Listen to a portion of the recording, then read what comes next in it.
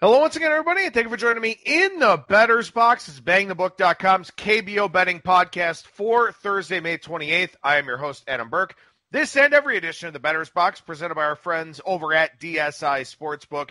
BTB and the number 200 is that promo code. 100% deposit match bonus for the sportsbook, 100% deposit match bonus for the live casino at BetDSI. It's only a game until you bet it. Still doing the daily KBO article over at BangTheBook.com. That's been a little bit of a struggle here, but I think the content is pretty good. Gives you a full breakdown of the starting pitchers and kind of a look at the offenses and the bullpens. So that's available every day over at BangTheBook.com. Got a preview up for UFC Saturday, UFC on ESPN 9, I believe it is. You've got a main event there of Tyron Woodley and Gilbert Burns. That's at the UFC Apex facility in Las Vegas. An interesting little betting angle possibly with that venue. So head on over to BangTheBook.com. Check out that UFC preview. I'll get a horse racing preview up for the Santa Maria Stakes at Santa Anita. That'll come your way either later today or sometime on Friday. We'll preview the NASCAR race for this weekend at Bristol, as well as the Xfinity Series race coming up this week at Bristol. Last night rained out in Charlotte, so that race going off tonight in the Alsco Uniforms 500. That preview available over at BangTheBook.com. And, of course, we're starting to get some more clarity here on when sports are coming back. Charles J. taking a look over at European soccer for us with the Bundesliga and also La Liga. Saw today the English Premier League coming back, June 17th, I think that is. We've got the Santa Anita Derby next weekend. We're starting to get back to normal a little bit here over at BangTheBook.com. So it's time for you to come back as well and check out everything that we have to offer. Make sure you check out our sportsbook reviews as well. I mentioned DSI on the show every day, but we've got reviews for places like BetOnline, Five Dimes, MyBookie, Bovada, Bookmaker, all the heavy hitters out there in the business. You can check out some of those reviews over at BangTheBook.com. And, of course, coming up after the weekend here, on Monday, another edition of the Monday Mailbag at Skating Tripods on Twitter or skatingtripods@gmail.com if you want to send me some questions for the Monday Mailbag. Also, if you want to get on the notes list for the Bettor's Box show notes, adam@bangthebook.com via email or skatingtripods@gmail.com. All right, so we dive in here to this Thursday edition of the Bettor's Box. We'll take a look beyond the box score, recap the series that just wrapped up, and then take a look here at the weekend ahead as well. So let's go ahead and get in to that Beyond the Box Score segment here. And, last week I talked about how the first inning yes or no for runs scored was 25-5 to the yes. And, of course, because I've mushed pretty much everything I've talked about here in the KBO so far, that went 0-5 on Tuesday. So there were no first inning runs in the 5 games on Tuesday. However, 5-0 on Wednesday, 3-2 on Thursday. So we're back to 8-2 over the last couple of days. And over the last week and a half here, 33-12 with a first inning run. Now, I've noticed that a lot of sports books are adding some additional KBO betting options. I've seen team totals out there. I've seen the runs plus hits plus errors over under. And I've seen these first inning yes or no's. Now, some sports books have picked up on this already, that it's been pretty profitable with first inning runs. Others haven't necessarily picked up on it to the same degree. So you may still find some very reasonably juiced yes, no first inning score props. And when you've got games without the foreign starting pitchers, and I haven't gone back and actually tracked this or anything like that, but I would assume when you have games without the foreign starting pitchers, this has been a pretty good betting angle. So maybe something you want to take a look at here as we head on into the weekend. But 25-5 last week, 8-7 here so far this week, with 15 more games coming up here over the weekend. Wanted to take a quick look here at what we've seen so far. And all of these teams have played at least 20 games. Some of them have played 21. We did have that Saturday with a few rainouts during the first week of the season. Those games will have to be made up as doubleheaders down the line. But everybody's played at least 20 games here. 4 teams have played 21 games. Wanted to look real quickly at some Pythagorean win-loss numbers early on. Now, again, we're talking about a seventh of the season for these teams. They play 144 games in the KBO. So we're not talking about a large sample size by any means, but just trying to get a feel for teams that have maybe underachieved or overachieved a little bit relative to their Pythagorean win-loss expectation. Now, the formula for Pythagorean win-loss is not something I'm going to bore you with, but just know that it factors run differential into the equation very, very heavily. So it's basically a win-loss metric based on runs scored and runs allowed, and then the expectation of what a team's record would be based on their run differential. So to this point here, the NC Dinos, 17-3. Their expected win percentage based on their run differential is 763, which is about 15.3 and 4.7. So NC overachieving by a couple of games here in Pythagorean win-loss to this point. And a big reason for that is because they are 6-1 in one-run games. So that is something that is factored in the equation quite a bit as to why we've got these big discrepancies between Pythagorean win-loss and the actual win-loss record. The LG Twins are 14-6 here so far. Their expected win percentage by Pythagorean win-loss is 610. That's 12.2 and 7.8. So LG, roughly about a 12-8 team by Pythagorean win-loss here so far. And again, these sample sizes are very small. I'm not worried about discrepancies of a couple of games or anything like that.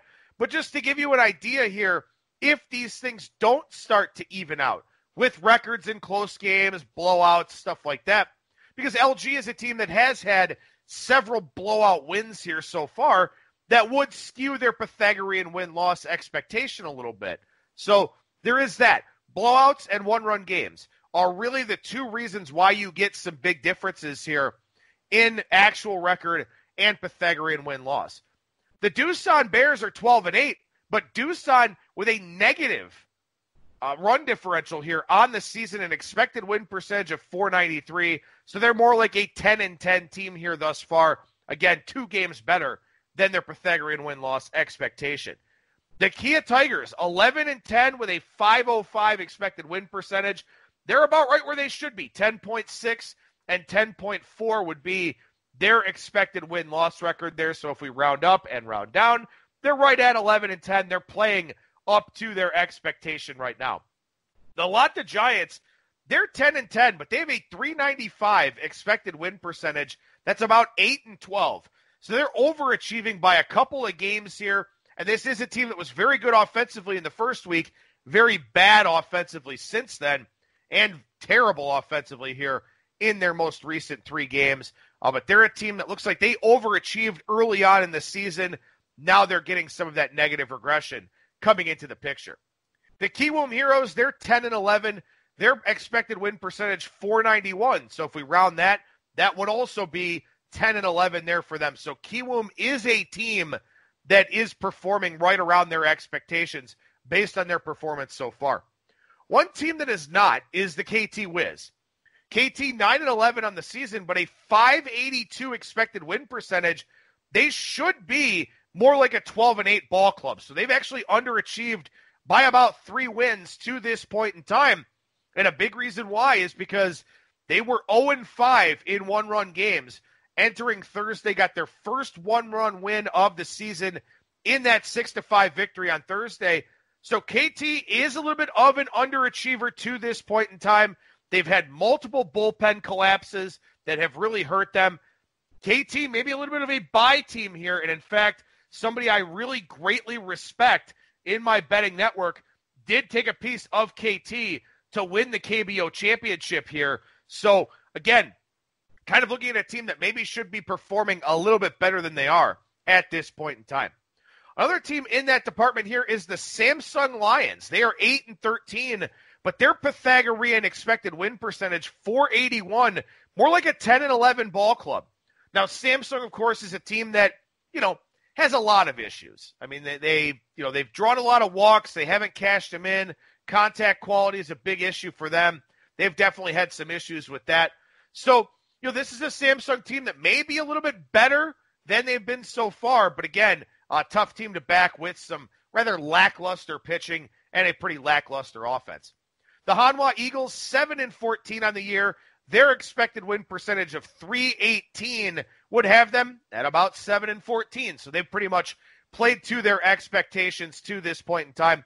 Finally, SK, 4-16 for them with their actual record, .306 Pythagorean Win-Loss. That puts them around 6-14. So they've underachieved by a couple of games early on here in the season, but that's what happens when you have the league's worst offense. So again, nothing of great consequence. A few teams about 2 wins better than expected. A few teams about 2 losses better than expected. KT, the only one that really stands out in a big way, being about 3 wins worse than they should be. But again, it's early in the process, but this is still something I'm going to keep an eye on here with regards to blowout wins, 1-run wins, stuff like that. As we look at some of the bullpens around the KBO here to this point, I've got a couple of potential positive regression candidates and 3 potential negative regression candidates. We start on the positive side here with the Hanwha Eagles. This Hanwha bullpen, they've allowed 15 home runs. That's the most in the KBO. That's one of the many reasons why they've struggled. They're also not a great team defensively. But when you look at their bullpen, they've got a 71-26 strikeout to walk ratio. That's the best in the KBO to this point in time. So they've got about a strikeout per inning, which is very good from a relief standpoint in this league. They've run into some bad luck, some sequencing luck, some batted ball luck with the home runs, stuff like that. But I do think that Hanwha's bullpen should get better as the season goes along here if they're able to maintain what is a really spectacular strikeout to walk ratio for this league. One other one here is the Kia bullpen. Now, their bullpen's been pretty good in and of itself, but I think that they've got either staying power or could get a little bit better. Kia's bullpen, 63 strikeouts in 68 innings pitched, only 30 walks. That's one of the better marks in the league. They've also only allowed 6 home runs, and 3 of those came in the first series of the season. So the Kia bullpen has been very, very strong, doing a good job limiting walks, limiting home runs. If you think Kia is going to have a lead, they're probably a pretty good bet in that game. Some negative regression candidates here, and we start with the LG bullpen. Now, the LG bullpen has only walked 22 batters in 72 innings. So that's really their claim to fame. They've done a very, very good job at limiting walks. However, the LG bullpen also only has 43 strikeouts in 72 innings. So it looks like there's some pretty good BABIP luck going on here for this LG bullpen, and they are the best bullpen in the KBO from an ERA standpoint by more than a run. So this is a group that I do think will regress a little bit. I do think more batted balls will find holes. So LG, if you're looking at them from a full game standpoint, maybe some worries about their bullpen a little bit here as we go forward. The NC bullpen, I mean, everything's come up roses for NC so far this season. They're 17-3. They lead the league in slugging percentage. But their bullpen here, only a 45-36 strikeout to walk ratio in 60 1/3 innings pitched. Now, they've only allowed 5 home runs, and they've only allowed 55 hits. So they've relied on the defense. They've kept the ball in the ballpark. But I'm showing them with a 4.18 ERA, but a 151 whip. So that walk rate and the low strikeout rate could become problematic for them here as this season goes along. But for right now, everything coming up roses for them, limiting home runs, limiting hits. They've been able to get by with that bullpen. Finally here, the Samsung bullpen. 82 2/3 innings pitched for the Samsung bullpen. That is the most in the KBO. 63-46 strikeout to walk ratio. They're carrying a 162 whip. Again, walks and hits per inning pitched, but a 4.68 ERA. Other teams have a whip in the 160s with a bullpen ERA well up over 5, maybe approaching 6. So Samsung, it does seem like, has gotten a little bit fortunate here in terms of stranding runners, or maybe they've just passed those runs onto the starting pitchers. But the Samsung bullpen, difficult to trust here based on what I've seen through the first 21 games for them. All right, so we take a look here at the series that just wrapped up, and we start with Kia and KT. The KT Wiz, They take 2 out of 3 in this series here. Very low-scoring series. They win this series by a count of 12-9 in the run department. Bae-Jae Seong, I thought about going against him in this series here. He gives up 1 run on 4 hits, struck out 3, walked 4. He's running a 91% left on base percentage, according to Fangraphs. 107 ERA, 345 FIP, 13.6% K percentage on the season here for Bae. So regression is probably coming. 72.8% left on base percentage last year. So I would expect him to run into some difficulties here over his next few starts. We'll see what exactly that entails. But Bae-Jae Seong, a guy that I do like, a guy I isolated as a watch list candidate coming into the season, probably in line for some regression here in this one. There were only 2 home runs hit in this series, both of them off of 19-year-old So Hyung-jun. He'll make his next start here, and we'll talk about him again in a couple of minutes over the weekend. The KT offense only had 4 doubles here, and as I mentioned, only 2 home runs, both of them hit by Kia. So the low slugging percentage output, very rare for KT here for this season. Not something that they're really accustomed to. They still find a way to win the series. Maybe that's a good sign for them as they go forward. Also, they hit Yang Hyun Jong, who's probably the most accomplished of the South Korean-born starting pitchers. He gave up 6 runs on 11 hits in his start here on Thursday. So KT finding different ways to win. And again, that's a positive thing for this team, especially because their bullpen may be settling down a little bit. 9 innings in this series, 3 earned, 9 hits, struck out 7, did walk 5. So the whip still not great for them, but maybe a little bit of positive regression in the ERA department. Maybe getting a little bit better here. Maybe something you want to watch with a very young KT pitching staff. LG and Hanwha. LG with the sweep here. Hanwha only scored 4 runs in the 3 games of this series. And, they faced Tyler Wilson. They faced Casey Kelly. Casey Kelly struck out 10 on his start here on Thursday. But for Hanwha here, 18 hits in the series, only 6 walks. That's not going to get it done in the KBO. You've got to get base runners here in this low strikeout environment, and they just didn't do it. A slow start for Jared Hoying. He had the injury. Hanwha's other injuries kind of adding up a little bit. I mentioned that their starting shortstop and their starting second baseman are out right now. 19-year-old No Si Hwan. He struck out 15 times in 33 plate appearances this season, struck out 72 times in 192 plate appearances last season. So Hanwha loses a couple of guys at the top of the order. They move a guy to the bottom of the order at shortstop. He's not getting it done. The middle of the order is not getting it done. This Hanwha offense definitely in a bad way right now. Struck out 25 times over the 3 games in this series. And again, that LG bullpen, very, very good. 3.25 ERA, 122 whip. But I do think there is a little bit of regression coming for that LG bullpen. We'll see if that happens here in their next series. SK, they salvaged the last game against Doosan. They avoid the sweep. For Doosan here, only 11 runs scored in this series. I had the under in game 1.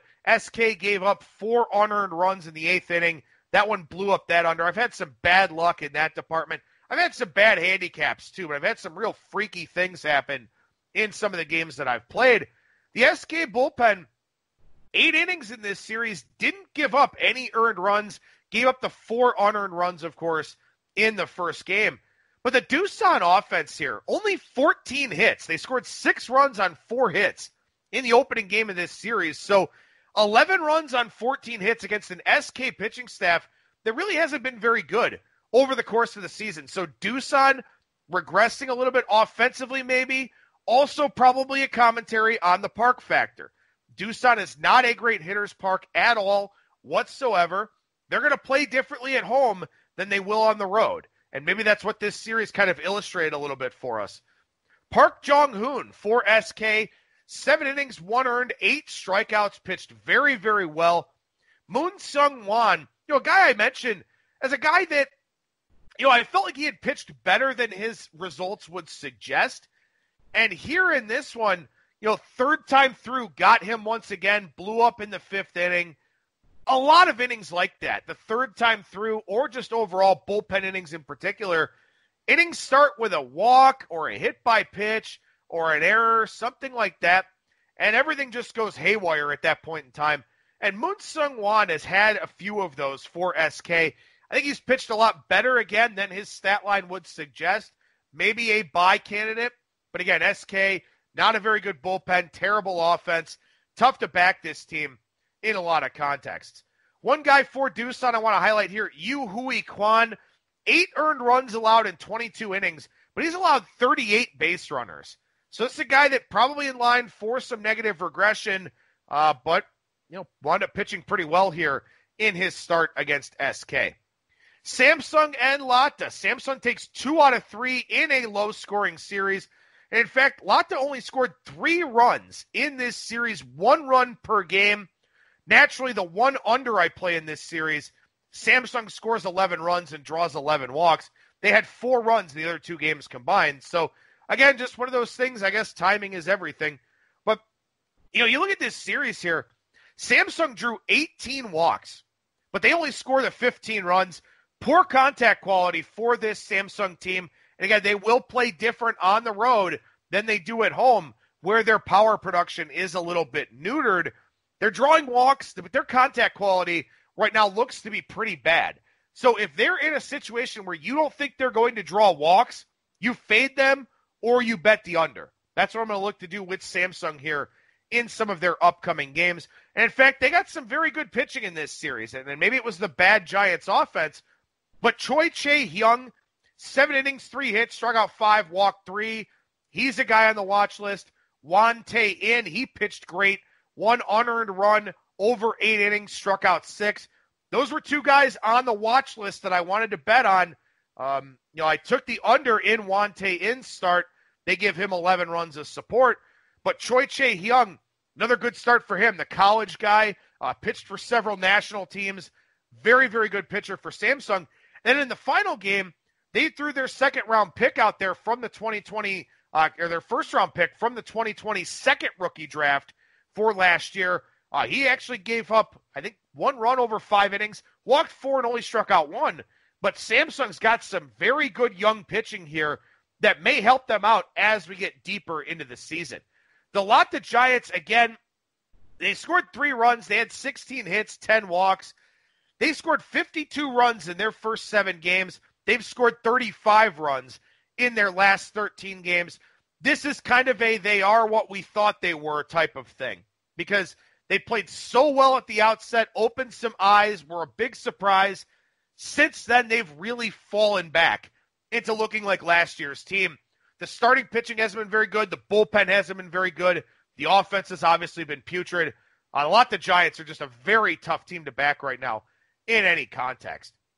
NC with a sweep of Kiwoom. They covered the run line in every game. 3 more lopsided wins for NC. They outscore Kiwoom 26-11 in this series. And look, man, NC can do no wrong. Koo Chang Mo, great start again.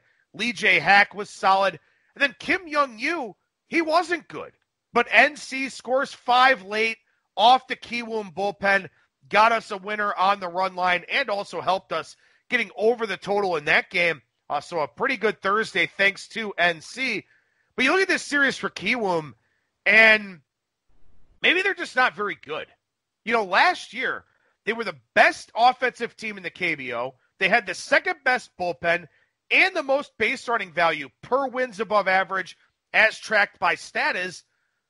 This year, they're just not very good. They had 12 reliever appearances in this series. 9 of those relievers gave up at least a run. The offense hasn't been great. Byung-ho Park is not hitting. They lost Jerry Sands. Kiwoom they're not great this year. And we got to try to figure out, is this just a slow start or is it something more? Is this a sign of what the future of this team may look like? And I do think there are some young pitchers that I do want to try to back here. I think Choi Wan-tae is one of them. Lee Seung-ho is another. But Kiwoom's just not hitting, and they're not getting the relief work.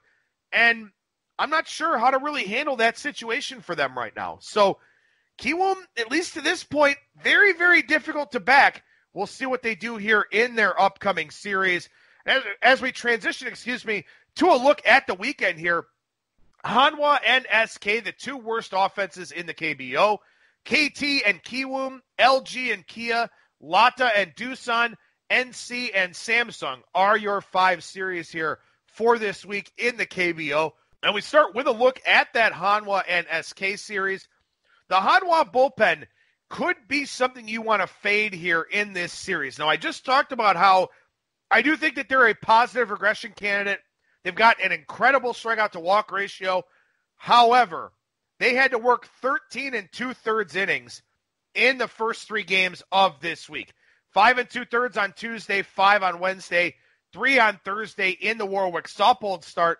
But they got 2 short starts, one from Chad Bell, who was coming back off of injury.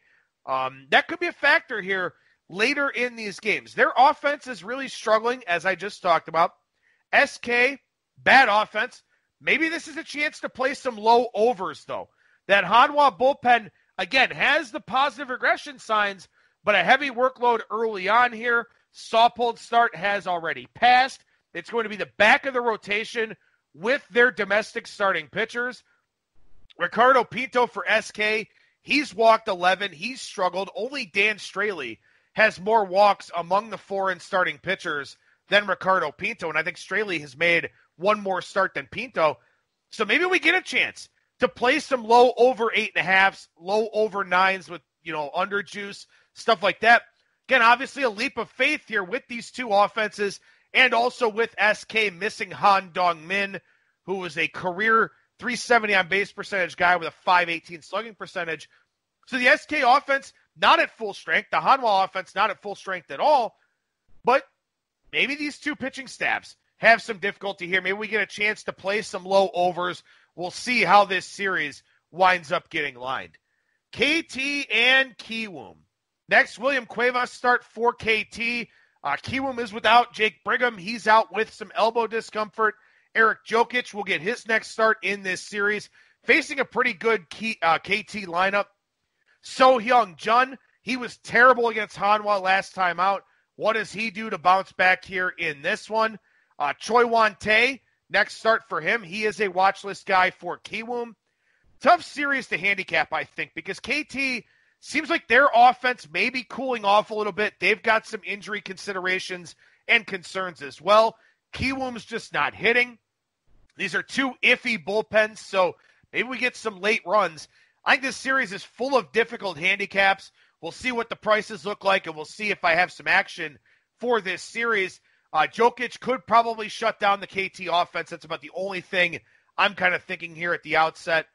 But, again, this Kiwoom ball club, just not very good for a variety of different reasons. I don't know if that's going to turn around for them, but if it is, I would certainly like to see some signs here in the near future.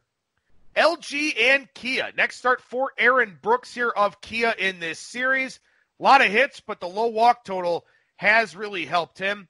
Kia leads the KBO in walks, so they're not giving up a lot of free passes, making teams hit their way on board. LG is a team that hits its way on board, big slugging percentage advantage in this series here over Kia. Will that LG bullpen regress? That's something I'm kind of looking at a little bit here in this series, because that LG bullpen, again, has been really, really good, but they don't have the strikeout numbers. So some of those balls will eventually find some holes. Cha Woo Chan makes his next start for LG here in this series, and I think he may be a fade guy. He's one of the more accomplished South Korean pitchers, but now that the ball's playing a little bit differently, he's struggled a little bit here early on in the season. Maybe a fade opportunity here as he takes on Kia. Maybe this is a series where we do find some opportunity to make some plays and hopefully cash some tickets. Lotte and Doosan. And obviously the big question here in this series, can the Lotte Giants keep up with that Doosan offense? You got 2 bad bullpens, you got 2 below average rotations, but one offense that's hitting and one offense that isn't. And the Doosan prices, because they're such a good offensive team, they've been pretty high. But this is a Doosan squad with a negative run differential. And as I said, again, their Pythagorean win-loss, they would have a losing record, and right now they don't.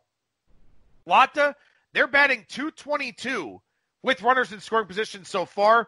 Doosan's batting .328. So you've got the best and the worst with runners in scoring position, and you wonder here, is there some regression towards the mean both ways? Will the Giants offense be able to break out against a bad Doosan pitching staff? Will the Doosan offense struggle much like it did here in this last series against SK? Interesting series, could be some price-dependent opportunities. Again, Lotte, very difficult to back right now, but Doosan is not as good as their betting odds would suggest, at least when you look at, some of their advanced metrics and some of the underlying things with their numbers early on in the season. Finally here, NC and Samsung. NC leads the KBO in slugging percentage, and now they go to a great hitter's park in Samsung.